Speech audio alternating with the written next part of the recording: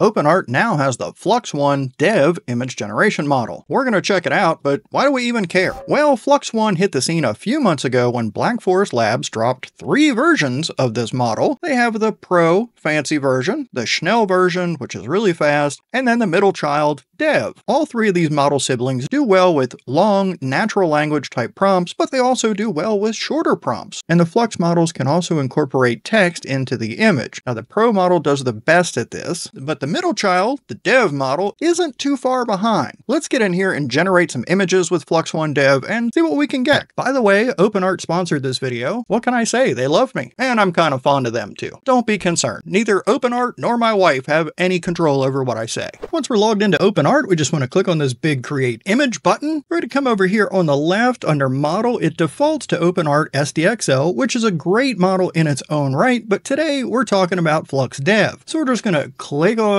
the model, then we'll have all these to choose from, click Flux Dev, and now we're ready for a prompt. I already have a prompt written, and I'm just going to paste it here into the prompt box. We're going for a powerful female warrior. We can use image guidance with Flux.1 Dev on OpenArt.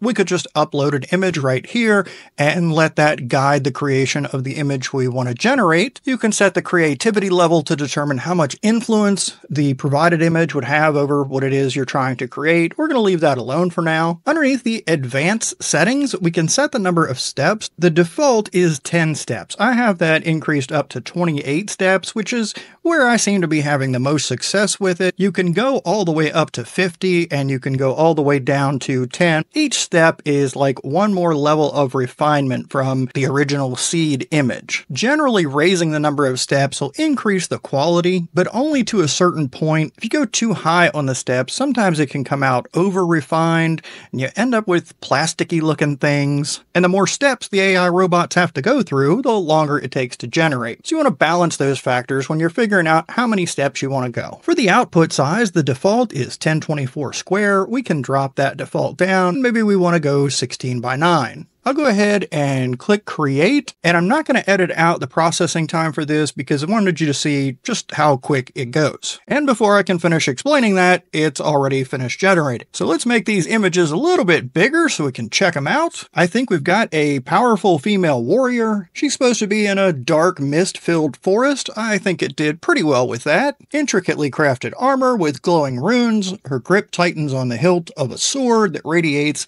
ethereal light. The atmosphere is heavy with magic and danger. I think we got most of that. I don't see any problems really in the face or in the hands. We certainly have some radiation on the sword. I'm not sure that we got glowing runes. And as far as the dark forest, I suppose that's subject to interpretation. This certainly isn't a sunny forest because you've got the tree canopy blocking out most of the sun. If we wanted dark as in nighttime dark, we probably should have specified that in the prompt because that's not what we got. Here's the next image, and this warrior looks like she means business. Definitely something radiating from this sword. The hands look pretty good, except for it looks like the thumb is on the wrong side of her right hand. I wouldn't be too concerned about that. I think that could be fixed up pretty easily with either the upscaler or OpenArt has a specific editing tool for fixing hands and faces, so I think you could clean it up just fine there. In this case, I think her face came out well. No work to do there. We've got the hair kind of blowing around here. Overall, I think this is a good image. Now, for comparison's sake, let's go ahead and leave this prompt exactly how it is and switch our model over to the Flux Schnell model. And the setting we're going to look at here is the steps. And just like with the Dev model, you're looking for the sweet spot where you get a good looking image that isn't over processed and doesn't take too long to generate. 4 is the default, and with Flux Schnell, I find that 4 steps usually is the sweet spot. We'll go ahead and create.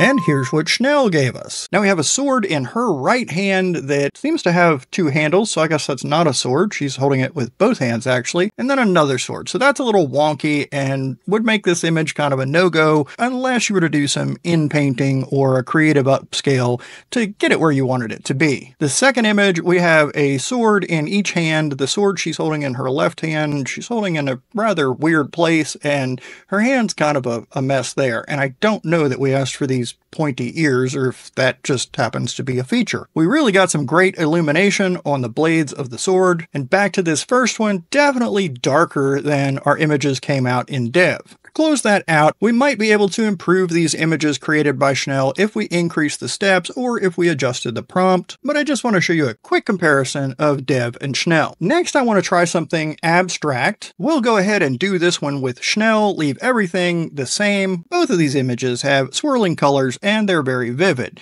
Not a lot of depth to them. They seem to have almost like a watercolor vibe, which I guess is okay for swirling colors. But let's go ahead and switch from Schnell back over to Dev. I'll go ahead and leave the steps at 10, which is the default. We'll click Create.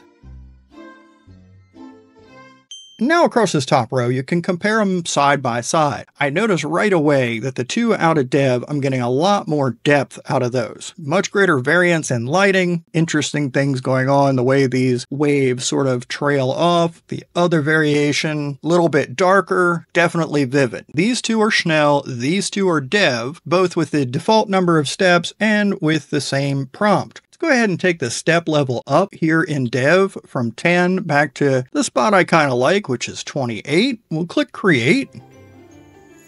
And after a few seconds, our first and second images both load. And I think you can see a pretty big difference in what's happening here. Let's take a look at this first one. Now I have a lot of difference in lighting, both vertically and horizontally. It really feels like there's some depth there. And then the second one adds these little balls into the mix, which are really cool. And there's just a whole lot more going on in this image. Now you might have noticed that the prompt I used to generate this image was the keyword style prompt, where we just separate words in very short phrases by commas, basically listing all the things we want in the image. Now, fortunately, all the Flux models, including Flux Dev, can handle that kind of prompt. But the Flux models, including Dev, can also handle natural language prompts that are written in a more descriptive way, more often in full sentences, and providing a lot more detail. So I'm going to drop in a prompt that is formatted that way and click Create.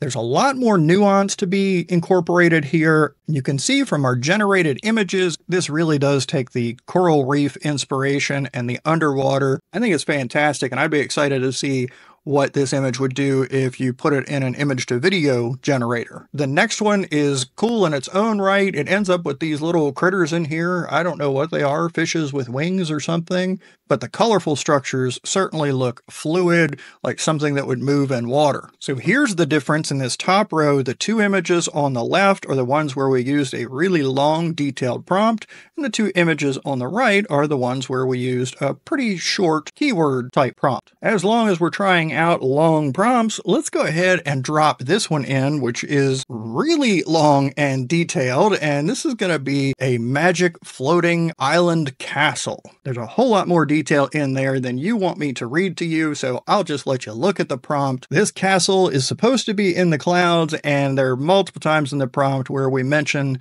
softness and painterly and soft lighting and whatnot. So if it's looking a little fuzzy, that's why, because that's what we prompted for.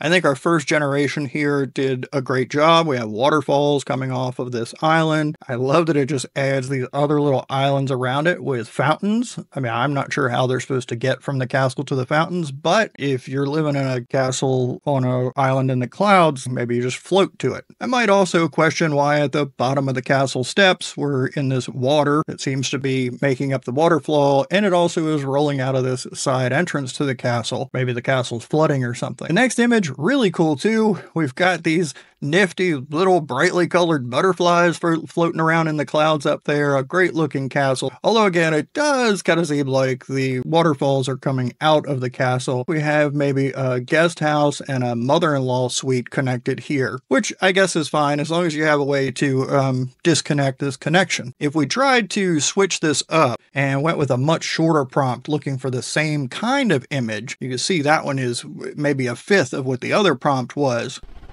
Flux Dev gives us these two images. We're definitely a castle on an island floating in the clouds, and then the second image, also a castle on an island way up in the clouds. I think I'd be happy living here, especially since this one does not have the mother-in-law island attached to it. Now the Flux models all do pretty well with realism. So here's just a candid snapshot of a lady sitting by a sunny window. I don't think this one's too plasticky, which is a problem you can encounter with some of these Flux generations generations. It's more pronounced in the Schnell model than it is in Dev or Pro, but you do have to kind of watch out for it and prompt accordingly or adjust the steps accordingly. Something entirely different, a microscopic image of salmonella. If you touch your screen right now, please wash your hands afterward. Flux also does a pretty good job with text, and here's an example of that. This is supposed to be sort of a vintage postcard from Atlantis and an underwater scene and have this architecture, and I even asked it to put "Wish You Were Here" down on the right corner, and it accommodated all of that. Looking again at Flux Dev's strength with photorealism, I think this image came out very well. The only issue I had is multiple attempts at trying to get one or both of these guys to have their hands down in the engine doing something. I just wasn't coming up with the right prompt word combination. Next, we've got another underwater scene. This one's not a postcard. This is, a couple of fish in top hats having a tea with a mermaid and some glowing jellyfish things floating around. It looks great. My only concern is that their pastries are probably quite soggy at this point. A comic book cover. The prompt I gave it here was pretty short. Just that comic book style splash page of a superhero dramatically crash landing in a city. Like you've seen from the other examples where we gave more detail to the prompt, we could hone it in more to what we wanted. So I think I could expand on that prompt a little bit and get this to not be Superman, but instead be a superhero that is a unique creation. Here's another example of realism. What I was going for here is a multi-generational photo, sort of a casual taken in a backyard. The family's together, grandma wants a picture, that kind of thing. I went ahead and tried this prompt also in Flux Schnell just to see what the comparison would be. I kept it at the default 4 steps. The thing that stood out to me right away was this poor kid's white hair. That's a no-go. Pappy's hair is a little bit wild too. I think after Granny sees this picture, she's going to take him to the barber shop. I'm really happy to have the Flux Dev model as an option in openart. There's a lot of versatility from photorealism to being able to incorporate text in the image. Generations are pretty quick, and you can vary the output by changing the length of the prompt or the formatting of the prompt, whether it's full sentence, natural language, or keywords, commas, and parentheses. And then you can adjust the steps that you want it to go through to help really just dial it in where you want the image to be. Thank you so much for watching. I hope it helped you in some way, or at least provided some entertainment. I look forward to seeing you in the next video.